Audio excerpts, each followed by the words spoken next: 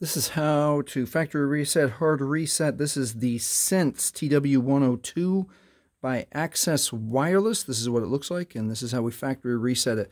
We're going to hold volume down and power at the same time. Keep holding. We're going to feel a little vibration.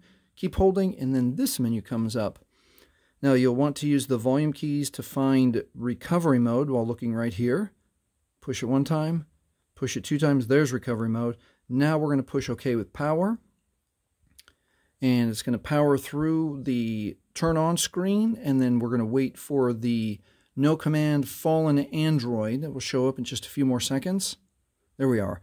At the no command fallen Android, now we're going to hold power and then quick touch volume up. Hold power, quick touch volume up, and it brings up the Android recovery menu for this Sense TW102.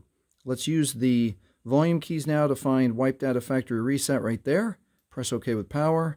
One more time, wipe all user data. This cannot be undone. Scroll down once, factory data reset, press OK with power. And we'll wait a few seconds, and we can confirm here that the data wipe is complete.